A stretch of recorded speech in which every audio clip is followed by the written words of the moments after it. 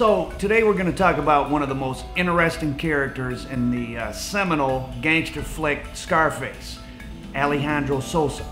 In the movie, Sosa is portrayed as a member of the Bolivian political elite and a leading manufacturer of cocaine. And Al Pacino's Tony Montana character is sent down to negotiate a deal on behalf of his boss, Frank Lopez, back in Miami. After some twists and turns, Tony and Sosa forge their alliance, and Tony Montana becomes the king of Miami thanks to Sosa's supply of cheap cocaine. Eventually, they have a falling out when Tony Montana balks at killing the wife and children of a crusading journalist, and Sosa sends a hit squad up to Florida where they finally kill the Cuban kingpin inside his mansion. So the question everyone wants to know, was Alejandro Sosa a real person? Was he based on a real person? And the answer is yes. It turns out that the real Sosa was even more interesting, more ruthless, more powerful than the fictional version. His name was Roberto Suarez, and he was probably the chief architect of the modern cocaine business. And one time he was supplying probably 80% of the world's cocaine base. Pablo Escobar and the rest of the Medellin cartel were his biggest customers.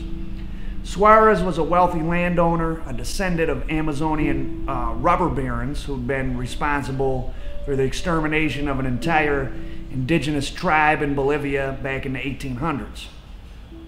Kerosene is poured over the leaves and the mix is then stomped into a pulp in a process similar to primitive wine pressing. 150 pounds of leaves worth $100 makes a pound of paste, which then sells for several $1,000s. The leaf stoppers are recruited by labor bosses who pass out cocaine cigarettes to keep them going tirelessly for hours on end, wired on the drug. For that reason, the bosses call these workers cepes, or ants. So fast forward to the late 70s, Roberto Suarez is controlling the Bolivian cocaine fields, which is the center of cocaine production in the world. And he's making so much money, he actually finances the overthrow of the Bolivian government. And he installs a corrupt colonel named Gomez as the new president and his partner in the coca business. General Luis Garcia Mesa became president in 1980, was reportedly paid $1 million by the drug mafia to leave them alone. He's now in exile in Argentina, where it is said he is still making money on drugs. Luis Arce Gomez used to be Minister of the Interior. When he was, they called that office the Ministry of Cocaine. He's wanted by the U.S. for drug trafficking. He is also in Argentina, reportedly still in business. So guess who Suarez has working for him as his chief security consultant, the architect of the coup d'etat? It's none other than Nazi war criminal and one-time CIA asset Klaus Barbie, the Butcher of Lyon. Klaus Barbie commanded a motley crew of mercenaries that oversaw the coup d'etat, and he was responsible for murdering hundreds of students and union members all across South America from the 50s up through the 70s as a right-wing mercenary, a gun for hire for right-wing governments south of the border. And this is Roberto Suarez, the biggest drug dealer in the world. He is the boss. Suarez supplies at least a third of all the cocaine entering the United States and seems untouchable at home. He's got a private army called the Fiancés of Death to scare police and rivals alike. The Suarez enforcers were trained by ex-Gestapo boss Klaus Barbie.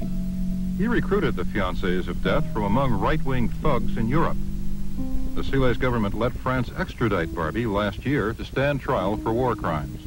So after Klaus Barbie and Roberto Suarez's coup on the Bolivian government, most drug dealers were released from Bolivian prison, and anyone that had challenged them or supported the union movement was killed, tortured, or imprisoned.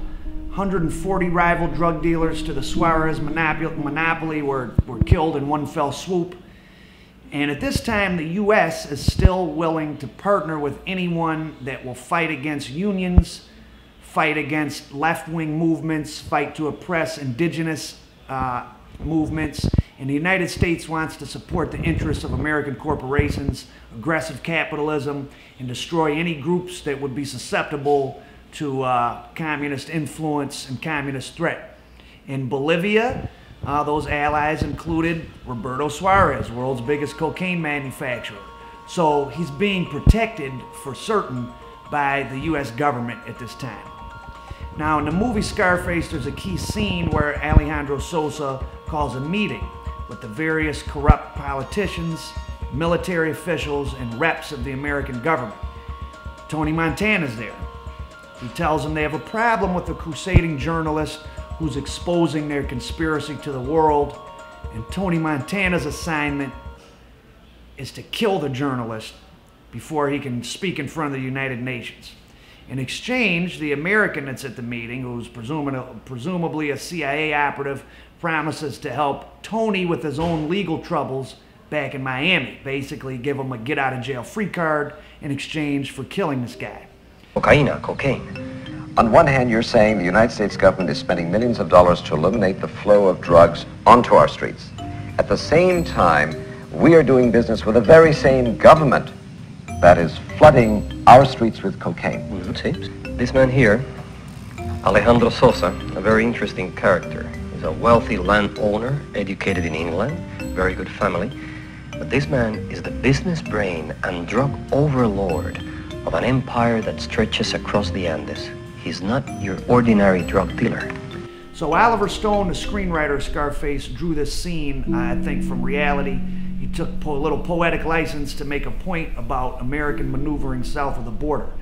I'm pretty sure he was referencing the case of Orlando Letelier, who was a Chilean dissident gunned down right in Washington, D.C., with the obvious acquiescence of the U.S. government and probably at the hand of a sometime U.S. CIA operative. In real life, Letelier was raising public outcry about American involvement in the coup in Chile and the murder of democratically elected President Salvador Allende at the hands of, once again, American-backed criminals, in this case, the general of Chile's army, Augusto Pinochet. At this point, early 1980s, Roberto Suarez, who Alejandro Sosa was based on, was making so much money that when his son got arrested in Florida doing a cocaine transaction, Suarez offered to pay a lump sum of $3 billion to the U.S. banks to pay off the Bolivian national debt in exchange for his son getting out of jail. So we'll never know if Roberto Suarez had a rival like Tony Montana in the movie Scarface, or if he ever sent hit squads up to Miami, but we do know that he was apparently under the protection from the American government, and he stayed free all the way until 1988 when he was finally arrested. And Roberto Suarez, aka Alejandro Sosa, the first real king of cocaine, served only 7 years in prison, and he died in 2000 a free man.